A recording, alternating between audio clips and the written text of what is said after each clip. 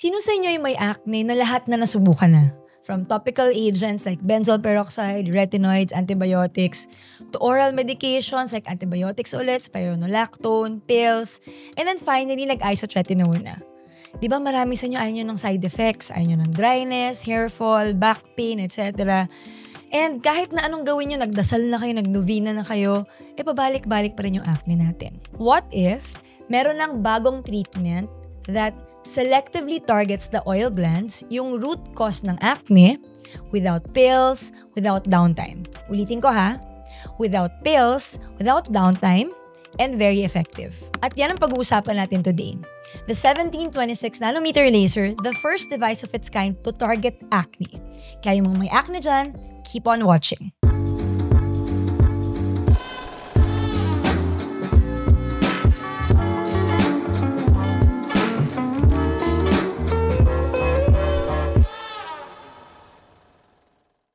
Hi everyone! Welcome back to Derm Talk, and this is our 50th episode. Grabe guys, sobrang bilis. And when they told me about it, parang medyo naging sentimental ako. Kasi grabe, I didn't realize that we've come this far. And that means na matagal na kami magkakaibigan. And I wanted to take this opportunity to talk about something that is very important and close to my heart as a dermatologist, a revolutionary treatment for acne. You know guys, in one of my videos in the past, I answered the question, bakit ang dami ng may acne ngayon? And nagulat ako kasi sobrang overwhelming yung response ng mga viewers who talked about their experience with repeated treatments, yung pabalik-balik nilang acne, and totoo nga yung observation nila na parang ang dami-dami ng may acne ngayon. Because here in the Philippines, marami talagang may acne dahil ang daming factors na nag-contribute to it. Number 1 is our climate. Sobrang init, sobrang humid. Number 2, pollution and stress that we encounter on a daily basis. And of course, genetics, di ba? Hindi naman natin may iwasan na minsan talagang it runs in our families. And minsan, even if we provide the best treatment protocols, the best treatment combinations, meron pa rin talaga sa atin na paulit-ulit yung cycle of treatment at pagod na sa pagkakaroon ng acne. So now we're gonna break down how the 1726 nanometer laser works, sino ang pwedeng gumamit, what are the results, and why it's such a breakthrough treatment for acne. Let's be real guys, acne is super common. As in, I would say 60 to 70% of the patients I see on a regular basis have acne. And according to statistics, about 80 to 90% of teenagers aged 13 to 19 years old will experience acne. At hindi lang yan. Even those in their 20s can also experience acne. Sabi nga nila, about 50%. And meron ding subset of adults, my age, na nagkakaroon pa rin ng acne. I would say about 20 to 30%. And this is usually due to late onset acne, hormones, or their lifestyle. Yung usual treatment journey kasi ng patient na may acne. Simula tayo syempre sa mga topical treatments. And when we note that they don't respond to them, we may add oral medication. So dito na pumapasok mga antibiotics, spironolactone. And if after a few weeks to months hindi pa rin gumagana, we take out the big guns. We prescribe isotretinoin. So don't get me wrong, okay? I still give a lot of my patients these medications. But meron pa rin talagang patients na paulit-ulit na namin binibigyan ng isotretinoin, na ulit na rin yung antibiotics, and yet they still get acne. There are those naman na kakastart lang nila ng medication but they can't take the side effects. Isotretinoin is very effective. Marami akong pasyente na gumaling na talaga yung acne nila with that. Kaya lang, it comes with a lot of things. Number 1, may mga precautionary measures. We have to do blood tests to determine that your body can process it well. Number 2, hindi siya pwede sa balak magbuntis at lalong-lalong hindi na siya pwede sa buntis. And number 3, it comes with side effects. Hindi naman lahat nakakaramdam nito pero meron pa rin talaga. What am I talking about? Dryness, hair fall, joint pains. Kaya marami pa rin pasyente ang hesitant to take isotretinoin. That's why I believe na we really need something that gives permanent results, that is safe, and with long-term benefit. And sa totoo lang, ngayon sobrang exciting nito because as a dermatologist, ilang dekada na nawalang masyadong new developments on acne. Ever since I was a resident until early, like mga 2023, I have been giving the same treatments to patients with acne. That's why when this new 1726 nanometer laser came out, I was super excited. So, what makes the 1726 nanometer laser unique? Yung pag-uusapan natin dito guys is the first FDA-approved 1726 nanometer laser, the AviClear. Ngayon, maybe you're wondering, ano ba yung 1726? So, 1726 refers to the wavelength. When we're talking about lasers kasi, very specific yung wavelengths nila and they each have a target. For example, di ba merong 1064 and 532, the target pigment, and then merong 595, 577, the target redness.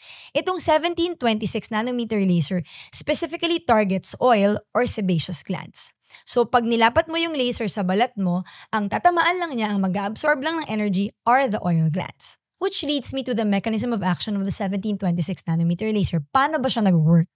First, when you put the laser on top of the skin, it penetrates the dermis. Second, it gets absorbed by the sebaceous glands. Third, it leads to decreased oil gland activity. And number 4, causing reduced oil production, which means no clogged pores, no comedone formation, and no increase in proliferation of the Cutibacterium acnes bacteria. And based on more recent data, not only is this machine approved for acne treatment, in the mid-2023s, it was given additional FDA clearance for long-term efficacy. So, ibig sabihin, not only did they prove na it's effective for treating acne, na-prove din nila na yung results nito actually gives you long-term benefit. So, based on what I've read, some observed their patients up to 2 years post-treatment and up to 80% of them did not have acne recurrence after that. So kung titingnan mo yung mga available treatments for acne, it's only the 1726 nanometer laser that targets the oil glands locally, precisely, and drug-free. Okay, konting disclaimer lang ha. So while I'm saying that this acne machine is very, very effective, hindi ko naman sinasabi na yan na lang talaga at yan na lang yung offer natin. Of course not. A lot of my patients always start with the basic acne treatment. At least, ang point ko lang dito is meron na tayong alternative dun sa mga hindi pwedeng gawin yung traditional treatments, dun sa mga hindi na nag-respond at paulit-ulit na pabalik-balik ng acne. At least ngayon, meron na tayong innovation na bagong treatment that has been proven to be safe, effective, and with long-term benefits. So, paano ba yung treatment process? First, we start with preparing the skin. In the US and the UK, they don't put numbing cream. Kaya nung nagsimula akong mag-treat ng patients, hindi rin ako naglalagay ng numbing cream. But then I realized that a lot of Filipino patients expect their treatments to be quite comfortable. So simula ngayon, naglalagay na kami ng numbing cream. So that the sensation is just a little bit of heat with some mild snapping feel. The treatment often takes about 30 to a maximum of 45 minutes. And we recommend completing 3 sessions spaced a month apart. Patients normally don't experience downtime, just a little bit of redness, mild swelling on acne lesions, which fade after a few minutes to hours. But based on my experience, in patients with active acne, especially those in their teenage years to early 20s, they may experience a little bit of purging, beginning 1 to 2 weeks post-treatment, which lasts for about 1 to 2 weeks. And for older patients naman, they report dryness and decrease in oil production in treated areas. This makes this treatment more friendly compared to your oral medications or your chemical peels. Now, naalam nyo na kung paano nag-work itong 1726 nanometer laser, para kanino ba ito? This laser is ideal for number 1, patients with moderate to severe acne who are not responsive anymore to topical treatments or oral medications. Second, are those who cannot or do not want to take isotretinoin. Alam ko, meron sa inyong ganyan. And honestly, it's okay, tanggap ko naman kasi marami na ako nakausap na patients na in-offer ko yung isotretinoin and they really don't want for whatever personal reason they have, and this is okay. That's why we are so lucky that we have this new machine. Number 3 are teens with oily and severely inflamed acne. Ito lang guys, what I like about this machine is that it can be done on patients aged 13 and up. So, dun sa mga teenagers who have severe acne and ayaw pa natin silang bigyan ng mga oral medications or syempre diba when you're young, hindi ka naman masyadong mahilig magpahid. So, this will be a good option for you. Number 4 are adults with recurrent, chronic, and relapsing acne who do not want or pagod na gumamit at uminom na anti-acne medication. Now, para kanino naman to hindi recommended? For me, number 1 are those with severe nodulocystic inflamed acne needing immediate systemic relief. Usually, pag meron ako mga ganitong patients, binibigyan ko muna sila ng antibiotics for a couple of weeks, waiting for them to flatten the lesions before I do the laser treatment. And number 2 are patients with unrealistic expectations expecting an overnight clearance. And dun sa mga perfect candidates for this treatment, ano ba yung mga benefits na makukuha nyo? After the first treatment, you will notice decrease in oil production. After the second treatment, you will notice less newer pimples and redness.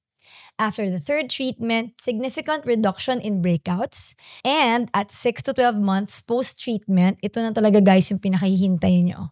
Long-term oil regulation and sustained results. O diba, sobrang good news to, especially those with recurrent chronic acne, lalo na sa mga age ko. Kasi marami talagang nagte-text sa akin, nag-message sa clinic na parang, guys, pagod na ako may acne. Parang 40 years old na ako pero nag-breakout pa rin ako. So, I'm very, very happy to share this new technology with you guys. One of the best things about this treatment is its safety.